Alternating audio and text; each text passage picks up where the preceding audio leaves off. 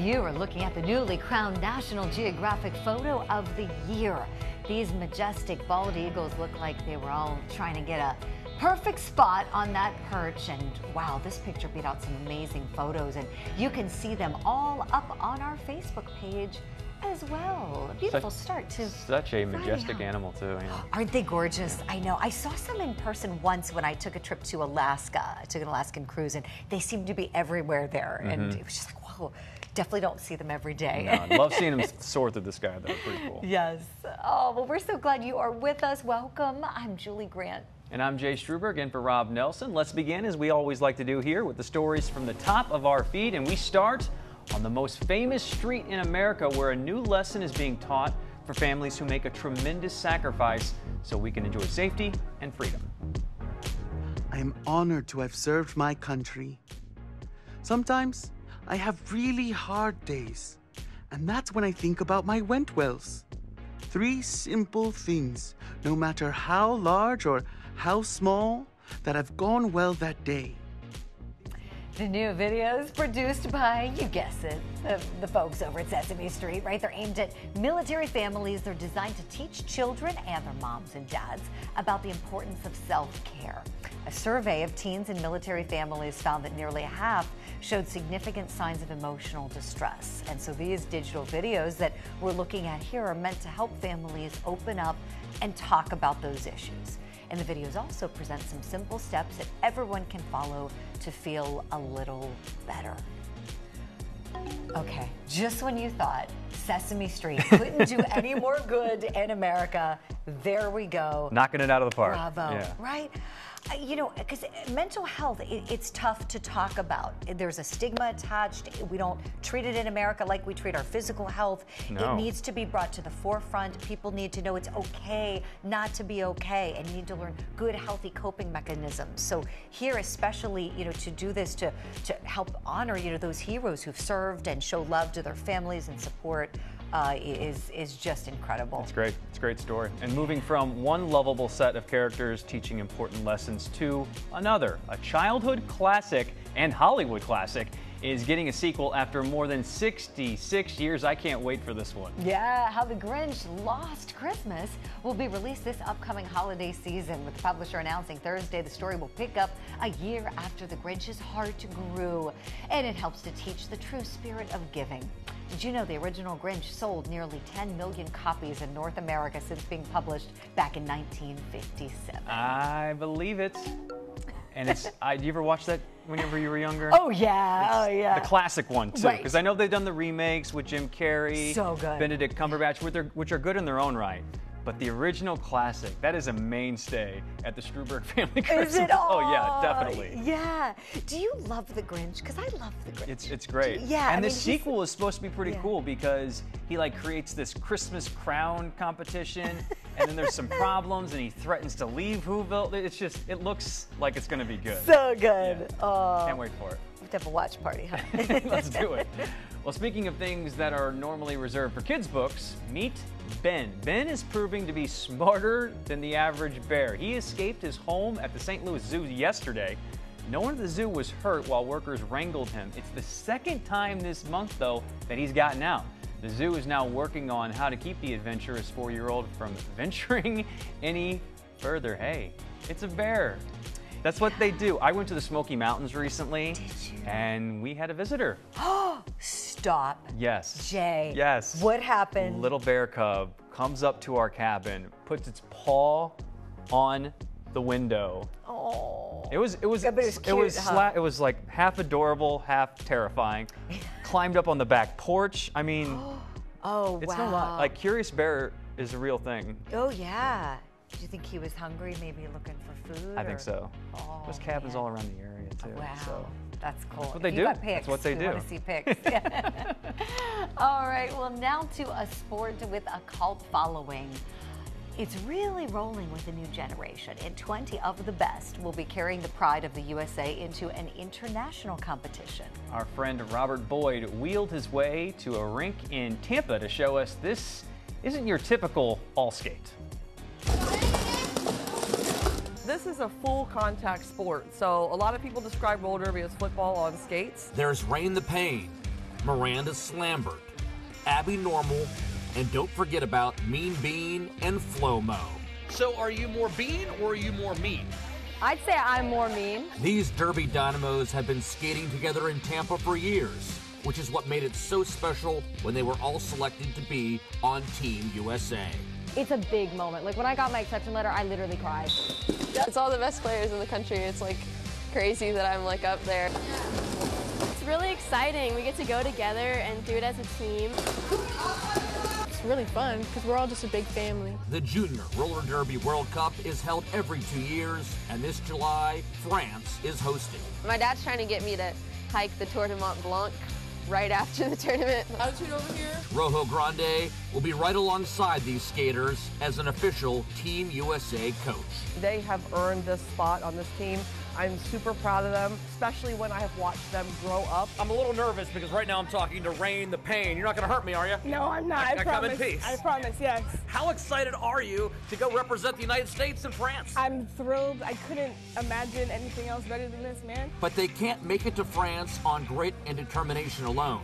They are asking for the community's support. You know, they're young, coming from a diverse background, so fundraising for them is really critical to get them there. Is there a country out there that makes you nervous to go up against?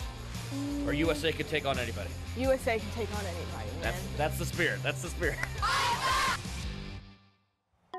Yeah, show those guns. You heard Robert talk about their fundraising effort. The team has a GoFundMe page set up, and we have that link set up on our Facebook page. Just search Afternoon Focus. You a roller derby person? Roller skating? Anything? I liked roller skating when I was a kid, but yeah, I mean, good for them. I mean, hey, go Team USA. They look like they're having fun. They look strong, like you said. How about you? I did roller blading. Oh, Like whenever that yeah. became, like roller hockey became big whenever I was a kid.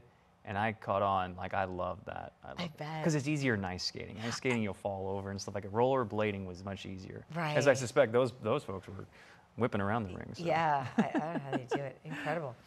All right, well, it's time to get your popcorn ready as we bring you a few quick stories you can share with your family and friends. Stuff that's just, well, fun to know. And our theme today centers on the birth of an inventor and innovator who changed the way we, well, do everything from talking on the phone to taking pictures, listening to music, and just plain getting information. We are talking about the late, great Steve Jobs. He was born on this day back in 1955. His birth mom selected his adopting parents only after they decided to fund his college education, which is ironic because Jobs famously dropped out of college, as we know. Ended up doing very well for himself. I think so. Yeah, and did you know that while in high school, Jobs met Steve Wozniak, but their first project together wasn't a computer project. Yeah, it's fun to know the pair spent 6 months building a telephone box that would allow you to make free long-distance calls. Jobs said without those boxes and that friendship, there'd be no Apple. So it's also fun to know that Wozniak told one of our producers part of the reason Apple's products were smaller than their competitors is because his family didn't have enough money to buy lots of circuits, so he had to learn how to create shortcuts to make the computers work with fewer parts. I guess we all benefited. They're smaller. It's easier. I'll be darned. Yeah. Can you imagine what we would do without these things right now? No. Like, no, it's I'm so glued to mine. ingrained. I have mine with me, but it's hidden behind the pillow. Just going to be honest. I can't go anywhere without it. Yeah, it's just... It's like an extension of you, right? I know. The only bad thing is, though, if you're glued to it too much, you lose track of like being in the moment. You know? Oh, definitely. Like I fear that take over a little bit. So you got to be careful with your addiction. Got to strike that right balance, yes, and be very, very present. Yes. That is for sure. Well, speaking of being present, we want you to stick around and be present for some more good news we have straight ahead, including a young lobbyist who may not have a driver's license, but is driving serious change in his community. The great part about it is that we live in a world and a nation where change is always possible. I'm moving through life with joy and passion, with hope and kindness, and hopefully that's what is reciprocated.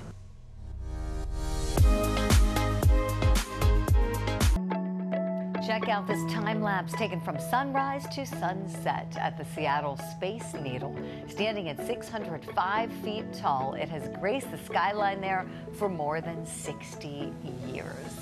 It is really beautiful to see in person. Have you been to Seattle? I haven't. I do Jane? love time lapses, though. I could just get caught in those, but I haven't seen it. Yeah, just gorgeous. Oh, well, welcome back to Afternoon Focus. And the young man we want to introduce you to next is truly a magic maker, as we call them, one of those good people doing good things that we like to highlight on this show. He is a teen activist, and he is on the move, whether he is with fellow students or with lawmakers. Yeah, Greg McQuaid introduces us to the young man from Chesterfield, Virginia, who is dedicated to bettering the lives of other young people. Good to see you. I know this is a long time coming. Elijah Lee. Yeah. Isn't old enough to vote. Yes, sir. But he feels most comfortable lobbying at the state capitol. How do we get as many young people as possible to the General Assembly? The 15-year-old can't drive, but he thrives being a vehicle for progress. Hey, how are you? Elijah is the founder of Hear Our Voices. Our young people, in my opinion, are the most valuable resource to any community. The nonprofit advocates for fellow teens and children. Our entire motto, our entire mission and vision is dedicated to lifting up our young people. So that means talking about human trafficking and child abuse in our communities. That means talking to community members and stakeholders within those communities to how we can better support our young people. One of Elijah's first acts was to raise money to build a safe room for victims of child abuse at the Children's Hospital of Richmond at VCU. And I think it was the feeling of not being able to understand what some of my peers were going through, their level of pain. I think that's what hurt the most. The young man from Chesterfield encourages other teens to become socially aware. His group provides seed money for causes fellow young people believe in. The great part about it is that we live in a world and a nation where change is always possible. The North Carolina native is no shrinking violet. Elijah regularly delivers remarks at marches and civil rights commemorations. His activism is attracting a lot of attention. Elijah has been featured nationally in magazines, on television, and even as a character in the comic Marvel's Hero Project. Oh, he's a leader within the classroom now, definitely, yes. Maggie Walker High School teachers Amy Maxey and Adam Rachi say fellow students naturally gravitate toward their blossoming freshmen. Well, the class has already pegged him to be in the political realm, and we're just excited to see how far he gets. Yes, I do. I see him making a difference in the world. Elijah's already planning for a future beyond where most high school students can see. He's only a freshman. It's just a part of my identity now at Maggie Walker. Elijah's bedroom, decorated with political posters and causes he supports, is his sanctuary. It's also home to his growing collection of bracelets and sunglasses. So my mom is not a fan of me wearing these in public, but you know, I think they work. He may shine, but Elijah admits he has worked tirelessly to find his voice. Yeah, I think I found this level where I'm moving through life with joy and passion, with hope and kindness, and hopefully that's what is reciprocated. The young man who has already accomplished so much says his journey is just beginning. I'm taking every day, one day at a time, and recognizing what can I learn from today, how can I grow today, and how can we move not only Virginia, but our nation forward today. And I think that's the one thing that I'm keeping in mind. Oh, I think it's safe to say he's got a pretty bright future. Yes. Like when somebody speaks that passionately about something that they care about and is young like he was, it's contagious. It's inspiring. You can't help but lean in and, wait for the next word. What a bright young man. I'm with you, Jay. I mean, his future, the sky is the limit for 15-year-old Elijah. And the fact that he's so emotionally intelligent, too, to be thinking about, how can I move our nation forward today? What 15-year-old kid is thinking about that? They're thinking about getting a new pair of Jordans and basketball, what they're whatever. going to do on the weekend, the next TikTok they're putting up. This kid, he's going to be a lawmaker. Oh, definitely. I mean, or maybe a judge or something. He's going to do something big. I mean, he's already lobbying people, and it's impressive stuff. Get ready. He's going to, I'm also just kind of impressed in general at how articulate he was in that story. So well spoken. It's very encouraging. Sure is. Well, stick around to see a mother's invention aimed at helping mixed-race families. Stay with us.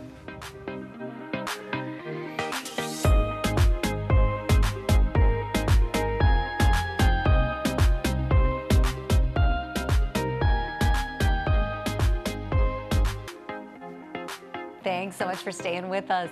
So census data tells us that the number of people who identify as multiracial is growing rapidly, and that's also creating some new situations for families. Yeah, Vanessa Mashania introduces us to the woman who created a tool to help with those obstacles. When you raise kids, love comes first, and then the rest of the answers to the millions of questions seem to follow.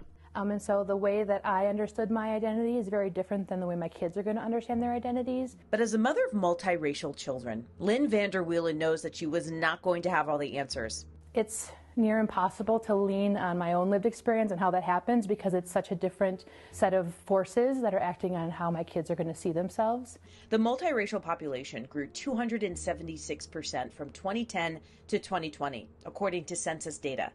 What the data does not show, many say, is the complex identity that comes with being multiracial and the isolation parents who are raising kids that look and identify differently than themselves can face. It can be really isolating when you have to limit yourself to one label and you have to deny one aspect of your identity in order to try to find acceptance. Often people assume that I am just Black, because my complexion also plays a role in how I'm seen in the world. But I do have a multicultural family, a multicultural identity. We need to prepare our children for the bias they're going to encounter in the world. And this can be uncomfortable for many of us because it's not something that maybe we were raised to understand. This is the idea behind Lynn's new venture, Samara, an app designed for multicultural parents and teens to help them connect and better understand one another. Using her public and family health background, Lynn's team uses research to create daily reflection questions meant to help connect parents and kids and information about navigating relationships and biases. It also has a community to help connect parents who are going through the same things. It helps us to validate that we're not alone in these scenarios, because there are things that come up that feels like, am I the only one that gets this question all the time? Like, are those your kids' question? Am I the only one that hears this every day? It was a bridge and had the resources that I've been looking for. Sadie Jackson is one of the teens who helped develop Samara Rise, the separate app for multiracial teens. Sadie says its goal is to provide resources to help teens like her develop their identities. It's allowed me to feel seen and worthy in my own identity. I hope they see their identity as full, and I hope they find the community that will support them through that journey. Helping your child find out who they are is an important part of being a parent, these two say. And for the growing amount of multicultural families, the right information can make it possible, they hope. Our families are whole, our families are beautiful, and our families should be celebrated, and our families should be safe. You know, admittedly, it's hard to understand that struggle because I'm glad you said that. I'm not multiracial, Right. and I don't. Right. Same. To her point, you know, a lot of people think she was Black, but she was saying she has a different racial background too. I don't understand what that would be like, and it's hard to put yourself in their shoes. Right. I feel the same way. You said that so well, Jay. You know, kudos to her. I mean, using a lot of ingenuity, and then it's really coming from a good place, a very personal place, and so hopefully it takes off and does a lot of good. Hopefully, over time, there'll just be more and more multiculturalism. With, Definitely. You know, because it surged so much over that 10-year period. So. Yes. Good story. Well, don't go anywhere. Please stay with us to hear the positive affirmations that one girl gave her hamster when we come back. Cameron Diaz, are you doing your nightly affirmations? You are strong. You are beautiful. You are perfect. You are the best hamster ever alive right now. Nobody will be more beautiful than you. If you didn't catch the name, that hamster's name is Cameron Diaz, one of the many hamster TikTok stars. Folks, we have too much time on our hands. We have way too much time on our hands. I'm supposed to entertain this video.